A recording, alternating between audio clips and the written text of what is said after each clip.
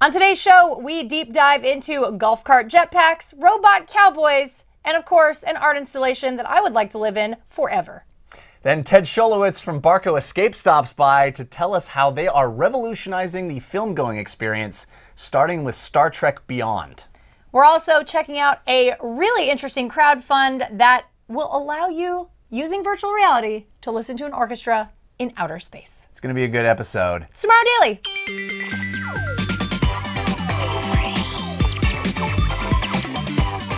Greetings, citizens of the internet. Welcome to Tomorrow Daily, the best geek talk show in the known universe. I'm Ashley Skeba. And I'm Jeff Kanata. We're going to deep dive today. Got some really great topics. We got our ear plugs and nose plugs. We got our swim caps. Diving deep. Get out your swim caps, get on the diving board, and let's hit the headlines.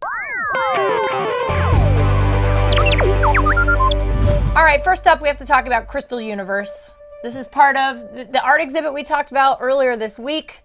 Part of DMM.planets. I was sick on Monday and I really want to discuss this with you. Isn't this thing gorgeous? It's amazing that walking through this sort of lit wonderland that, I mean, there's several different exhibits. Yeah. The one... There's so many. Yeah, and they're all this kind of marriage of art and technology, this technological, almost fantasy world that you get to step through. Lit up, illuminated worlds. And you can interact with them with your cell phone. Yeah, I love this. They have this smartphone feature where you can download the app for the exhibit, and then it has a whole bunch of different types of things, like a nebula or, you know, different things that happen in outer space. And you can actually hold it, press it, and throw it to the exhibit as you're in it, and then it will do that thing. Like Pokemons. Stop that. Just like Pokemons. You stop that. Everybody's obsessed with Pokemon. The koi pond one where you're kind of walking along this illuminated it's virtual sort of koi pond. Like a high, they sort of, I guess they put fog on the ground, right? And then they project a sort of abstract koi pond at about calf level, and you can interact with it as you walk through it. I love this soft black hole. Have you seen this? Are you allowed to actually lay down like that? Yeah, that's the whole point. So you go in there and I want to do that. So the whole space, they're saying your body influences other people's bodies. So you lay down, and as you do that, obviously the air inside this soft black hole adjusts how other people are laying. It's like the world's largest waterbed. It looks like that a little bit. Like, it really does. Amazing. This is so cool. I wish we could visit. It's all the way over in Japan. It's until the end of August in Japan. So if you have a plane ticket booked for Japan, or if you live near Japan and you can get there cheaply, you can go to Tokyo. Go see this and then brag to us about how great it was and how we totally missed out, because I have to save up for Tokyo 2020. I got to save up for the Olympics because there's going to be a robot village. Oh, man. There's a lot of stuff. But Bedjem agrees with us. We had some user feedback. Bedjem wrote in and said the interactive art is something I wish someone would do in my arena. It seems amazing, his area. And I agree with you, Bedjem. I agree. Like, why do we not have more of these happening in the States? Here in LA, we have the Broad. Yeah. And we have the Infinite Room. I just went to the water room at LACMA, which was really cool. They have you walk into this, you only get 15 minutes in there, and the tickets are crazy to get. They're sold out for months. Yeah, you walk into this big black space with 10 people total.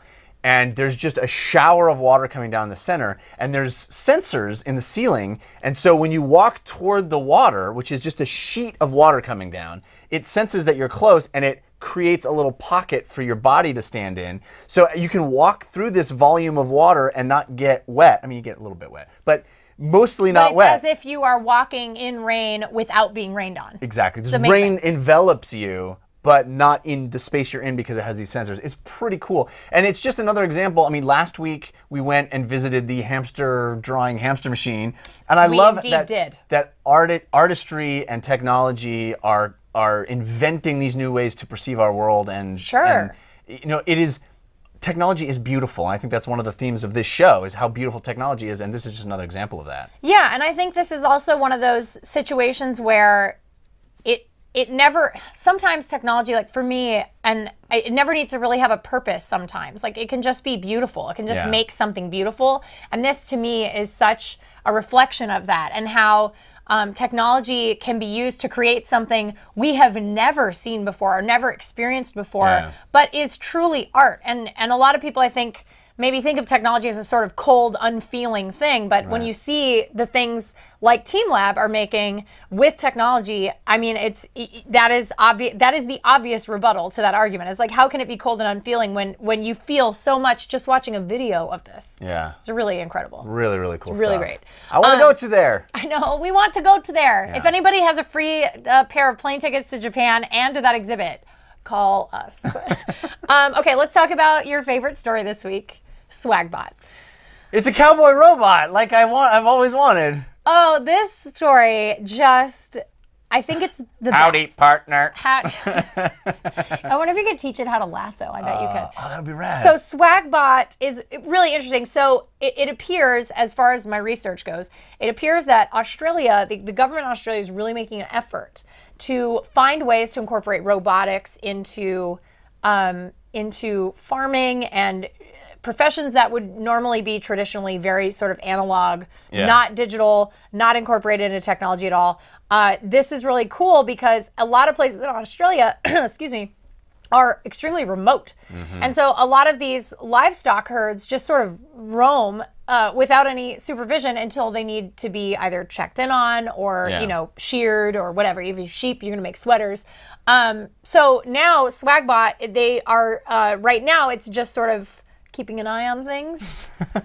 But then it's going to, at some point, they're going to embed a bunch of different sensors, 4 different kinds of sensors, to be able to tell if any of these animals are sick or injured based on their body temperature, if the color of them is any different, a lot of different stuff. So they're going to be able to monitor these like livestock, which is so cool, and it's something I would have never thought of. Putting a lot of sheepdog out of business, though. For sure. The sheepdog Those lobby. Australian sheepdogs. The sheepdog union's going to be very upset. They're protesting, and now Swagbot is a scab. They might as well call it Scabbot. It's crossing those picket lines, those dog picket lines. I think it's an example, though, of how robots and real sort of AI technology is going to seep into things that are much more nuanced. You know, for many years, robots have been on an assembly line doing a very mundane thing. And we're into this point now where with, you know, learned robot intelligence, where applications for robots and artificial intelligence and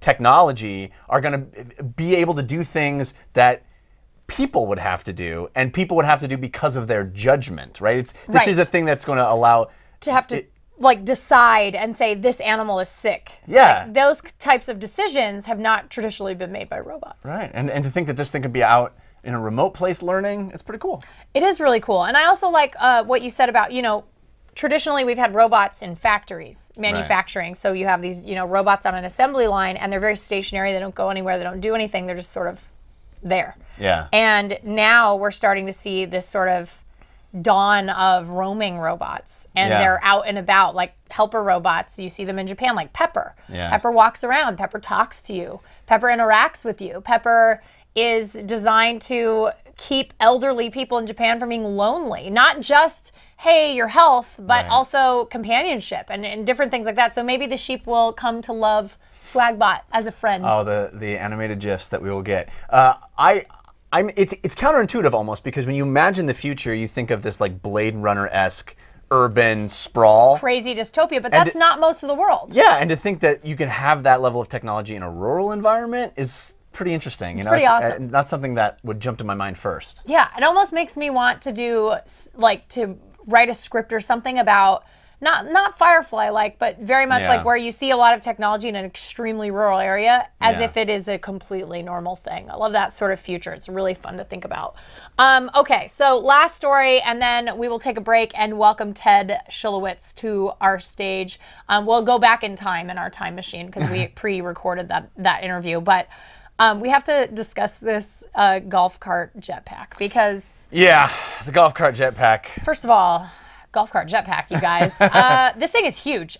When you look at the video with Bubba Watson, which, first of all, he can't even ride in it. He couldn't ride in it. They would not allow him to ride it, of course, because he's an Olympic athlete, and God forbid that golf cart jetpack crashes. He just shoots off into the sky and never seen again. Never see him again. It's a hole-in-one into another universe, like into a black hole. A black hole in one. Oh, we did it. We did it. Just shut it down, everybody. We're done. We're done here. Black Hole in One is my new band name, and also the greatest thing we've ever thought of on the show. Yeah, so golf cart jetpack, total publicity stunt, obviously, but a real working jetpack. This is a really big jetpack. You can do vertical takeoff and landing. It's a one-person jetpack, but it is gigantic. It looks like it is about the size of a golf cart. Yeah. Not nearly as quiet as a golf cart. Well, that's the thing. You know, when this this company first announced their jetpack technology in a big fanfare, big internet rollout, everyone was very excited. And then you see what it is, and this is not the jetpack future that I dreamed of. It's not the tiny jetpack we saw in like Tomorrowland, like the movie Tomorrowland. The Rocketeer. The beautiful Rocketeer-esque It's not personal jetpack technology. This is like, you put it in the garage. Put a car on your back and fly yourself around. Yeah, but still, very cool. But I mean, this does beg the question for me, where are we going to see personal transport going? Because one, we have autonomous cars, right? So we have the advent of autonomous vehicles that are going to be sort of taxi services where you'd summon it in an urban city and then you take your cab wherever and it drives you there and then it goes away. It goes back to some location without a driver. What about like the E-Hong? We saw that at CES. Right.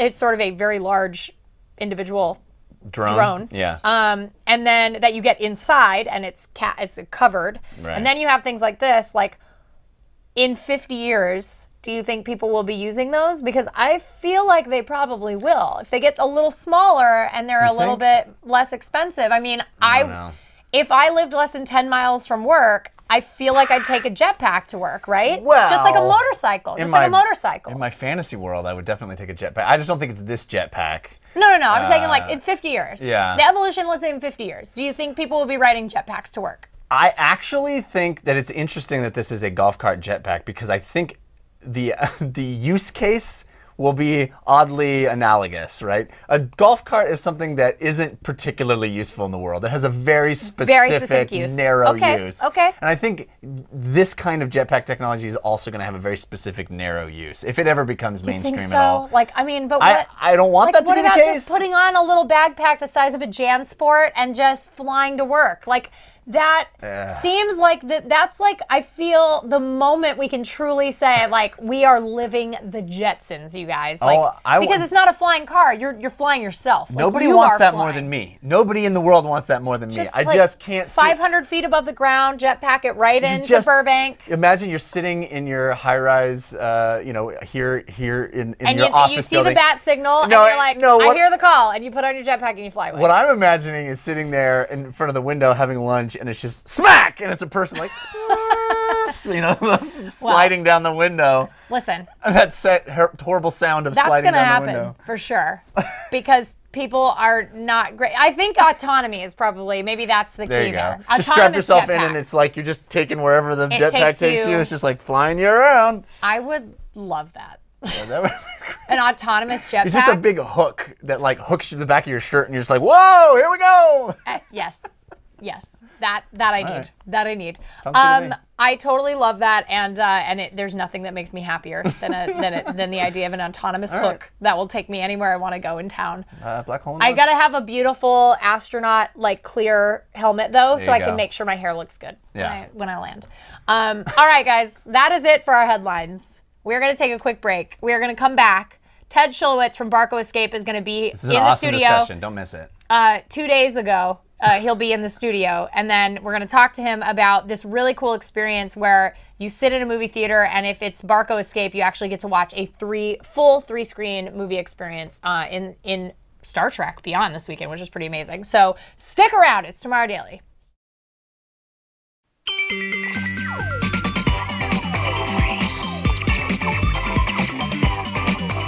Welcome back to the show. We are very excited to welcome our next guest. This man is the Chief Creative Officer at Barco Escape. He's also the Resident Futurist at 20th Century Fox. How do I apply for that job? Yeah. We're so excited to have Ted Schilowitz here with us. Hey, we might have some openings, you never know. Hey, I'm interested. Do you need an assistant futurist? We might have a need for an assistant futurist. In fact, we have a whole team of people that are kind of on the curve with us that are figuring things out. So the Futurist, we'll talk about that, and then we'll talk about Barco, because you have some really exciting stuff happening with Star Trek Beyond this weekend. So let's talk a little bit about the title Futurist, because to me, this seems like a really cool, sexy, mysterious job, and I want to know what the day-to-day entails, because to me, the idea of being a futurist means you're sort of a think tank about the future, and you go, listen, 20th Century Fox, I think the future is going to have way more robots than this, so you need to put more robots into this movie. Sort of. It's a little more pedestrian than that. I often refer to myself as a glorified lab rat. I'm a guy who's constantly, and we have a bunch of labs. One of our labs is called the bunker, the VR bunker, where it's like this little staircase. And I want to live in the VR bunker. Can we rent it? Yeah. You can rent it. You can come over and visit. We'll have you over to visit. That would be awesome. When you talk about it, it sounds like we built the Bat Cave. You know, it's like the most amazing place in the world. When you go to it, there's a bunch of technology inside a room, a bunch of VR and AR stuff, a bunch of monitors, a bunch of future-thinking stuff. But it's just a dark room. We're really comfortable with that. But then we're sort of spread out all over the lot. We have a big theater on the lot where we experiment with stuff, with the Barco Escape stuff. We have an area in the tower, you know, the Nakatomi Tower, that is called the Fox Innovation Lab, where I work with that's where you clone Bruce Willis over and over again to repeat. Among other interesting Perfect. things. So you are not, it's not that you are advising filmmakers about what the future is going to be to put in their movies. It's that you are developing technologies to expand and improve the ways we appreciate movies. They all kind of dovetail together, but it's more the second one. It's more looking at what is around the next corner, like what's around the bend here that may become important, relevant, and extraordinarily valuable for the entertainment industry. Sure. And what we've done over the past few years since I've kind of taken on this very odd and interesting job is really driven Fox into the forefront of the conversation of being the studio that is the most forward-thinking, the most what I call lean forward as opposed to lean backward, not afraid of taking risks, not afraid of figuring things out, not afraid of seeing what are the things that people are working on in the dark corners that are going to become things. And interestingly enough, the timing of me joining Fox when I left this movie camera company, Red, when I retired from that, and one of my friends at 20th Century Fox is the president of post-production there, who's part of this little posse of pioneers, his name's Ted Galliano, said, come and be the futurist at the movie studio. And just, you know, you kind of have your eyes and ears on a lot of things, and you've always been sort of on the forefront of this stuff, helping build stuff and start companies and figure things out. Would you be willing to do that for the movie studio and essentially help guide us a little bit into what might be relevant? Right, what's next? And the timing was really interesting because a lot of this VR stuff started to happen right around that time. So I was very early on with the Oculus guys, very early on with the Valve team and the HTC team and the Sony team and the Samsung team and Microsoft and HoloLens and this small group called ODG that's doing next-gen AR stuff that we're working on. And those are just the highlights. And there's tons more out there that we're experimenting with. But all day long, I just experiment and have these various things on my face or in an immersive cinema experience with Barco. The first two movies we did with Barco Escape were two Fox movies, the first two Maze Runner movies that were really successful. And now, of course, we're on the cusp of Star Trek Beyond and Escape. So let's talk a little bit about Barco Escape, because I think a lot of people probably don't know that, A, it exists because there's so few theaters that can play Barco Escape content. And then on top of that, you know, what you guys have planned for, it's a little bit like IMAX, where it's sort of a cinematic experience you're just never going to get at home. Right. And so it's one of those things that you have to see to sort of appreciate. But for those people out there who are not familiar with Barco Escape, explain a little bit about what that is and why it's so intense as a film, as a moviegoer to see it. So you're right. So the footprint is relatively small. It's a new format. So those, you know, a generation from now will be telling our kids and our grandkids, remember when there were just like 30 or 40 theaters around the world that you could see this in before it became the thing, right? And so that's where we are now, which is kind of a romantic time to be involved in something new and exciting. But in terms of what it is, what you will see when you go to a movie theater, so it's a 3-screen experience instead of a 1-screen experience. Okay. You're of course familiar with going to the movies, and the movies essentially from when movies have been created up until now, 100 years, have basically been something like this, some geometric form, whether it was a square, box rectangle. in front of my face. or a really big box in front of your face, Sure. which are very exotic and great. And IMAX is where Barco does all the underlying technology for IMAX projection, and so we're a big fan of that and collaborate with them a lot. This is something even more different and more special than that for an out-of-the-home experience. So instead of the movie just being in front of you, it actually surrounds your periphery, and we bring you into certain scenes of the movie when it's appropriate to really take advantage of this. Let's go all the way and not just be watching a screen, but actually kind of inside the experience. So the films actually have to be shot with this in mind, right? Not necessarily. In the case of Star Trek, it's actually because it's such a CGI, VFX heavy movie. All of the, there's some augmented stuff with cameras, but most of the material is actually created in post-production in VFX. Oh, interesting. With all of the space battle scenes and all the epic action scenes and all the stuff that you know. So all the things you expect when you've seen a regular screening of the movie. Right. Imagine all those key moments when it's not just this, it's this. Is this something that later on can be then applied into a VR environment? Yes. So that you can then be looking around you later Yes. on at home? Yes. In fact, it's very often referred to, Barco Escape is very often referred to in the trade, now that we have a trade for this stuff, as bricks and mortar VR. We know that interesting. people like to socialize. We know that people like this. They like real connection, and they like to sit with their popcorn and their candy and enjoy the experience. And VR is, somewhat isolating experience, although we're working on social in Expanding VR as that, well. right, So of course. that's a bit of a, I'm telling you one story, but there's actually another story there too, where VR will become a very social thing, which is sure. part of why Facebook would be interested in having VR around as a technology. Sure. But within a theater environment, this is sort of the most immersive, most VR-like experience. And we know that with modern audiences, once you get a taste for something that what we call breaks out of the rectangle, whether that's in something you're going to put on your face or some sort of glassware or some sort of theme park style experience, you want more of that. You say, I want something that separates from the home experience. I can get really good big screen at home. Yeah. I want something different. I want literally something that's more like I went to a theme park, but I could go every Friday night, every Saturday afternoon, every Sunday morning with my family. Don't have to spend hundreds of or thousands of dollars to get on a plane and go to Orlando or Los Angeles from far away, but go to my local multiplex and have this kind of immersive theme park style experience in a movie. It's interesting that you mentioned that, because I think that's one of the things the movie industry has struggled with, I think, a little bit historically, as televisions have gotten bigger and cheaper and higher def, and we have seen more and more streaming content come into homes. People go, well, why should I go to the movies? correct. Why I can get that on my 70-inch TV that I bought at Best Buy last week for $2,000, And I think it's really interesting that you guys are always looking for the what's next of bringing people into the theater, not only as a like you said, a social experience, because that's always when I like to go see movies, where you go in on opening weekend and people are cheering and they're just having a great time. People who are really into that movie are there to see it. It's the buzz, right? Yeah. It's the buzz. You get to experience that, the highs and lows of with everybody else. A very collective social experience. Really interesting.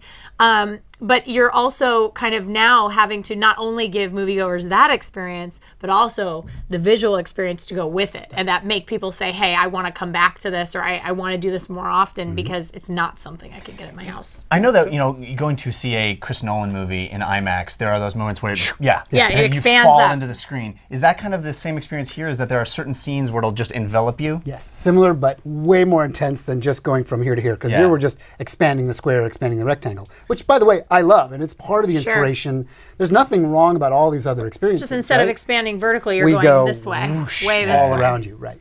That's Right. so It's essentially a 180 view all around you. There was a moment at Comic-Con a few years ago where that was done in Hall H. Yes. Is that similar? Similar, and they're doing that again. You're going to see some stuff around movies, because in areas other than a movie theater, other than a multiplex, where you can expand that vision and you have the budget to expand that vision, like a theme park, like a big convention like Comic-Con, this happens. Big trade shows do this all the time. Like if you go to the E3 gaming show, you'll see they'll set up that big 360. they'll set up a whole right? bunch of Barco projectors and they'll do this kind of thing. Sure. Our mission was to take that to everybody. So not just people that work in the industry, or if you're lucky enough to go to Comic-Con and be in Hall H and wait 8 hours to do that experience, right? Which if you're is lucky, 8 hours. unbelievable. Yeah. Right? I mean, I'm lucky to be working in the industry and I can go and do that stuff. And I'm so impressed with those people that are so committed to that entertainment. Those are our core customers that want to see Barco Escape. Sure. They don't want a normal experience. Right. They want a special experience, right? They want it to see it the best possible way in the most fun environment. And what we're doing is expanding that footprint to every city around the world is the plan. So we have a little over 30 theaters now for Barco Escape worldwide. So essentially what I like to say is, if you're a fan, super fan, you can get likely anywhere in the United States now. You can get on less than an hour flight and find a Barco Escape, or likely drive less than an hour to a couple of hours, which people will easily do. If you live in any major population area, give or take, you're going to find one within easy striking distance. We have 2 in LA, we have a couple up in the Bay Area in Northern California, we have 1 in Palm Springs area, we have a bunch in Texas, we have 1 in Minnesota, we have, and all over the US. If you go to a website called Ready to Escape, so Ready, the number 2, Escape, or just Google Barco Escape. It'll give you You'll see a listing, and then you can click and go to your local theater and buy tickets, and it'll tell you which one, because there'll be the regular version, the IMAX version, the big screen digital version, and then the Barco Escape version. Is the end goal to have the entire film shot like this? It's one of the goals. So we're. Or do you think it works better as shorter moments? I think it's project to project. Just like any other sort of creative entity, there's no one right way to skin the cat. There's no one right approach to it. So with Star Trek, it's a little over 20 minutes, those key battle action scenes, which totally lend themselves. And trying not to give anything away, but the big climax scene in the movie with what happens there? Yes. So imagine that visual experience. It's just cool. we were doing our final QC, what's called QC quality control screenings last night at 3 in the morning, because these things are coming in hot, right? Like finishing up the last day with the team from Bad Robot, and it's just insane, right? When that music kicks in, I imagine if it's all around you, it's got to be pretty at 3:45 a.m. last night, I'm sitting there going, "This is the best thing." There's only 5 of us. You're in the I'm theater, up at 3:45 in the morning. A bunch of technicians and the producer. This is worth it. It was That's awesome. If you could retcon any movie into Barco Escape, what would you do? Well, we're working with Jerry Bruckheimer. And we've talked about redoing Top Gun and Escape, which would be really interesting. That would be awesome. We've been talking to Michael Bay. We've been talking to a lot of really big A-level filmmakers. We've had them all into the theater. They've all seen stuff. All the major studios are interested. Because they're exploring. Well, it's so immersive, and the other thing is, as you said, I mean, everyone's looking for that next thing, and it's really interesting to see sort of Barco taking the lead in terms of saying, hey guys, like we have got this locked down. We're experimenting on everything, and we feel this is the way forward. This is the really cool thing that people want. I'm sorry. I would say we would tell you that we're not the ones that know all the answers to any of this, right? It's a creative process. We take in lockstep and hopefully fall 1/2 a step behind the creators, behind the people at Bad Robot in this case, and behind the people at Fox in the other cases, where we want to make sure that the technology drives the story, not the other way around, right? The story drives the technology, not the technology driving the story. Sure. And that's really, really important. And when you see Star Trek, you'll see how that works. The other thing that's really critical, I think, is that we're taking this and putting it in normal movie theaters all around the world. So there'll be 100 by year's end, and then we move to thousands in a couple of years. And it's just one of those formats that you're like, this is the movie we're going to go see. Right. We're working, as you were asking about production and stuff, we're working on 2 new movies now. One that's shooting in South Africa called 24 Hours to Live, with Ethan Hawke in it, and this big movie. They're shooting big action scenes. And a movie up in Canada called Recall. There's a bunch of cinemas in Canada with Cineplex theaters and Imagine theaters. So Canada's also got their share all of those Star Trek different fans sort of experience. Yeah, totally. Yep. So we're all over. The footprint's quite large. I can't wait to see it in person myself. It sounds really, really cool, and it's. I get to go see it this weekend. So you're going to see it in Barco. I'm going to go see it in Barco Escape. Awesome. I'm very excited. I can't wait to see it. Well, you have to let me know.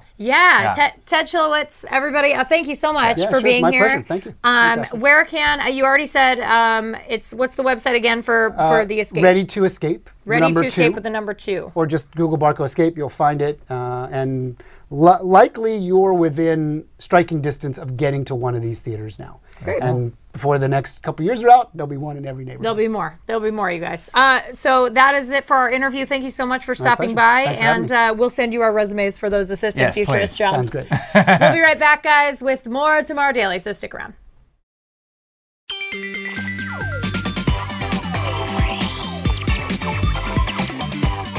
Welcome back to the show, everybody. Ted is a great guy. Yeah, and I'm very excited to hear your experience when you get to go see Star Trek Beyond with that technology. It's cool. I'm more than excited to see that I've never experienced a movie like that, so I'm really looking forward to it. And to report back. And I know we were talking about The Dark Knight and IMAX going vertically and stuff. I really loved that, so I'm wondering how much more I'm going to really like this. Yeah. I'm excited. Okay, so it is time to talk about a crowdfund, which means, as always, it is time for Back It or Hack It. Jeff, in your wildest VR dreams, which Yes, you are I somewhat have- of a VR expert, you're a guru at this point. I'm definitely an evangelist, if nothing else. Yeah, I would call you a VR guru. All right, I'd I'll call take you it. a guru. Would you want an experience where you could, for an hour, go to outer space, Yes. walk amongst the stars, Yes. and listen to an orchestra? Oh, that last bit was not anticipating. Maybe out of left field a little bit, like a left turn. But I like walking in the stars and having some sweet tunes. All right. Hook me up. Hook me up.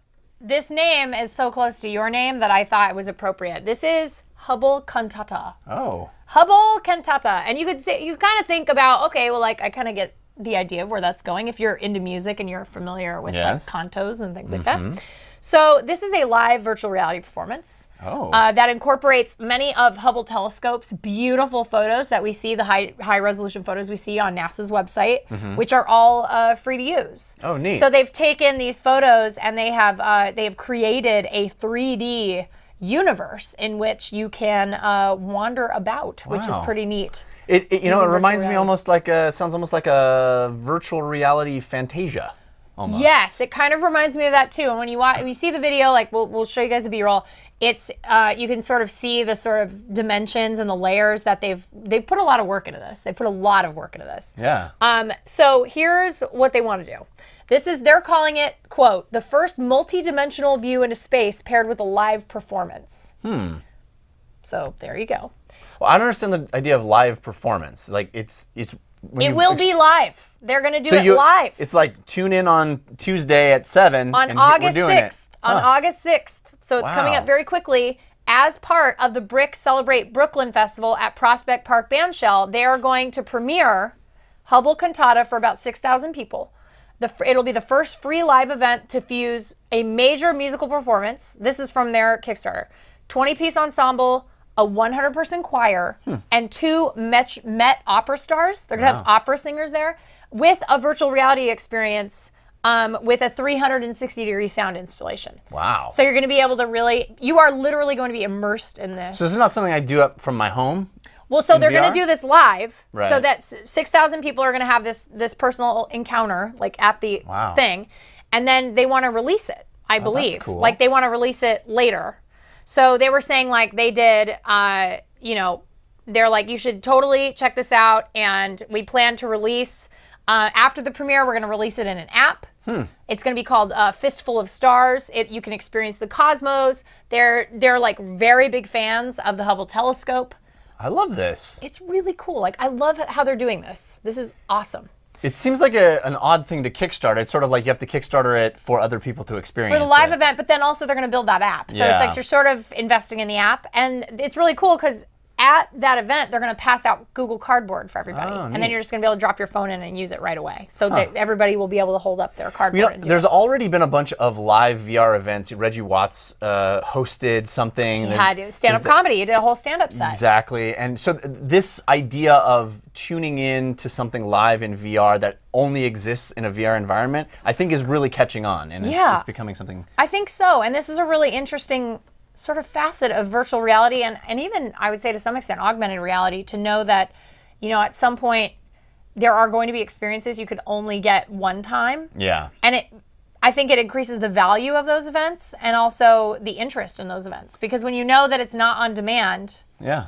you're either going to make time for it or you won't. I tell you, the number of times I've been inside a virtual environment and just in awe of what I'm seeing, to do that on a galactic scale with real footage from the Hubble telescope with this beautiful, sort of uplifting, emotional, powerful music. Orchestral experience. Yeah, I mean, because if you listen to opera singers at their best, it really There's nothing like it. It moves you. Yeah, you know? truly I think moves that's you. It's really really cool. amazing. It's a neat idea. So they want $35,000, which is not a terribly insane goal. Like No. one of the lower Back It or Hack It's we've seen. Yeah, I think it's a tricky thing for people. You just sort of have to donate it to see it happen. You want Right. the idea of this happening rather than getting something out of it. Yeah, and so they want 35,000. They have about 10% of that right now. So Yeah. they got 22 days left though. And this is then neat. they're saying basically like if you donate $25, you get to download the digital download of the music, and you get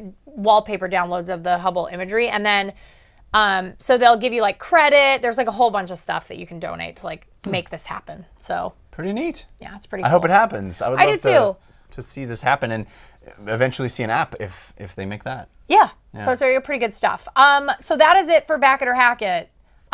So now we get to talk about what we are into, and this is appropriately called Into It.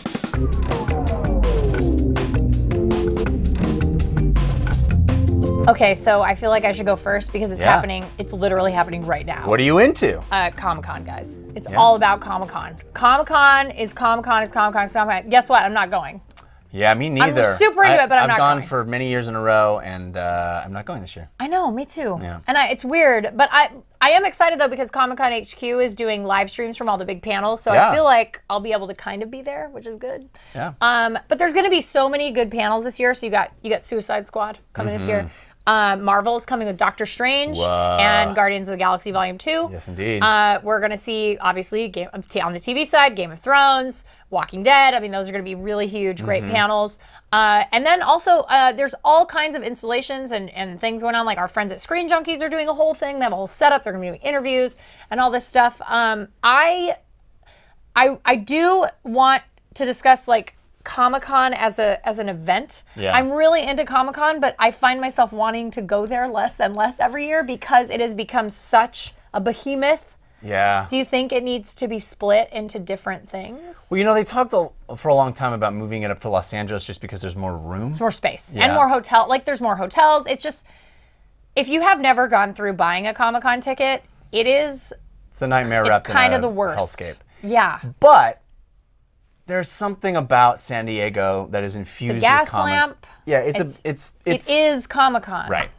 So I would be sort of against that idea. Yeah. But by the same token, I definitely relate to what you're saying. And as somebody who went as a little kid and has gone for many, many years and watched it turn into this massive, overwhelming. It's so huge. There was a time when you could sort of get there and look at the schedule and go, oh, I kind of want to see that and that and that and that. And you'll hit all those things. Yeah, now you get to pick one and stand in line all day for that one thing. You pick one Hall H panel, that's all you get. And it's like, you either pick that. You can, if you get into Hall H, and that's a big if. You can stay in Hall H. You can stay the whole day. Go and that's early. what we used to do. Stay early. But most of the time, there's things, and you don't want to spend all day inside one place, or even if you do want to spend all day in one place, you have to get up and stand in line at like 2 o'clock in the morning. It's really rough. It's the insanity of the number of people that are there and what's going on. Now, that being said, it's a lot of fun to just wander around and see all the cosplay and walk that's the like show my favorite floor. part is the cosplay, and I get to see a lot of my friends that don't live in LA. Like there's some of the cast of Archer and like stuff like that. Like those are people I love seeing, but it's like I can't bring myself to go down there and just it's so many people and so much and so overwhelming because before Comic-Con used to be just the convention center. Yeah. And then it started like a terrible blob. It started creeping into the gas lamp district. And now it takes up like 4 blocks of the gas lamp and like 6 blocks wide. The plus stadium the Padres play. Yeah, plus Petco. the stadium, Petco Park. Crazy. Like there's stuff happening in there. I mean, you would need a 4-day pass just to see half of the stuff. The problem in my view with all of this is that it just makes it really hard to take kids. Yeah. And I grew up going to comic book conventions. And you're about to be pushing a stroller. It's true. And I couldn't imagine taking a young kid to Comic-Con. It is very so overwhelming. It really is built for adults. And I think that's a shame because these properties should be open and accessible to kids. Yeah. There are people that take kids. I just can't imagine doing it. It just seems so overwhelming for a kid and kind of dangerous and a little scary. And it just, there's such a throng of people all pushing and shoving. That's true. It's true. But I mean, intense. I'm still excited about it. I still am dying to see what everybody brings because obviously it's like nerd Christmas. Like everybody gets so excited about it. Yeah. So I'm really looking forward to it. I'm sad I won't be there. But I'm going to be watching on Comic-Con HQ all day. I'm not watching it right now. I should be. I want to watch it right now. What are you into? You called me the VR guru, so I feel like I gotta step up. And a huge week for VR this last week. A massive release, a game called Raw Data was put out on the Vive. And it is only in early access. It's not complete yet. It has a lot of functionality turned off. But it is already, I think, a killer app for Vive. Oh, you think it's a seller? Absolutely. And when it has all the stuff kind of going on in it, I think people are going to... It already was the first VR game to crack the Steam top 10. Oh. So, it is... People are digging it already. It's $30, I think, right now for early access. What's the replay value on this? Or how, how do you play? It's a wave shooter, so you're in different environments, and waves of robots are coming at you. There's drone robots that fly. There's little crawly robots. There's automatons that you have to shoot. You shoot. Well, there's 2 classes right now, and they're going to have more. One is a pistol guy that you can level up and get interesting, cool new perks, and the other is the Cyber Ninja, which is basically a Jedi. Genji. Genji from Overwatch. You get a sword that can reflect laser beams back at the This is literally Genji from Overwatch. Yeah, you can throw it and it comes back to your hand. Oh, you can't throw the sword, but he has and you have a jumping attack, which they've managed to figure out a way to do that and not make you nauseated. It's amazing. Sweet. But the best part of this game is that it now supports over the internet multiplayer. So me and my Vive and my friend and his Vive, both in our unique homes, exist in the same virtual space, can do virtual high fives, which we were a lot. Totally. And are taking on these waves of robots at the same time, talking to each other, playing different classes, going, oh my God, here they come, they're coming on the side, attacking you. It is a blast. And it totally, I think, it looks great. It looks like a real high quality, worth AAA game. You're selling me on all your enthusiasm here. I really feel strongly. This is something you could put somebody in right away that is already a hardcore gamer, and they go, oh, I see why VR is special. It's called Raw Data. It's from Servios. It's on Steam right now, early access. It is a reason to own a Vive, in my opinion. All right. I like that. Yeah. I'm going to have to look into that. So fun. You want to check out our photographer of the day? Let's do it. Okay. Our photographer of the day today is Antonio, who sent in this picture that he took with his iPhone 6 Plus, and he wrote in a very nice email and said, first of all, my name is Antonio. I'm 13 and from Portugal. I have been watching Tomorrow Daily since its first few episodes, and I really like the show. I've also been listening to Jeff and Anthony Carbone's We Have Concerns podcast, which I like a lot. You're all doing great work. I like this Antonio fella. Me too. Let's get to the main subject, my picture. The photo I'm attaching with this email is of my pet Corona Gloucester canary bird, Teco, inspired by the Portuguese name for Dale from Disney's Chip and Dale. As with all Corona Gloucester canary birds, he has a crest. In the photo, he had dipped his head too deep into his water container, getting his crest wet and ending up with a punk rock haircut. Once I heard July's theme was pets, I immediately thought that my bird's punk haircut would be a nice candidate. Photo was taken with an iPhone 6 Plus. Remember when Ashley got one too on launch, same color and capacity as mine. Do you still have it? And you have full permission to use it on the show. Be good humans, Antonio. I don't have my 6 Plus because I upgraded to a 6S, but it's the exact same phone. It's just a 6S. So it's space gray, 64 gigs. I love that picture. Punk rock bird. I would never have known the name of the bird, but that's cool. Teco, I love it. I mean the oh yeah, type. The type of bird. I'm not a bird watcher, so no. But it's really awesome what looking an bird. Awesome picture. Thanks for sending that in. Everybody loves a punk rock bird. Punk rock bird. If you want to send your picture to our show and be our next photographer, send it to tomorrow@cnet.com. Yes, our theme this month is pets. You have 1 week left to send in your great pet pictures, and then we'll have another theme that we will probably announce next week, maybe. I don't know. There's a very special theme next month, so maybe we will, maybe we won't. Get excited. I don't know. Just think about it. You got to do 4 things, though, when you send in your picture. First of all, you need to tell us how to pronounce your name if there is any chance we could mispronounce it. Which is a good chance. There's a good chance. Give us permission to use it on the show because legal would like that. Yes. Tell us a story about your picture. Oh, we love stories. And in that story, tell us what device you took your picture on. Indeed. All those things, and you got a great chance of landing on the show. So, like Antonio. Thanks, Antonio. And thanks for the shout out. And thanks, Teco. I would say something to you in bird, but I can like barely whistle. It's like, yeah, there you go. That's oh my God, that's so offensive. Don't say that out loud. I'm sorry. That is it for the show this week. We will be back on Monday with a brand new, or I will be back on Monday with a brand new docket. Jeff will be out of town for a few days. We'll be back on Monday with a brand new docket of science fact meeting science fiction, and then we're going to talk about it. So until next time. Be good humans. Bye, guys.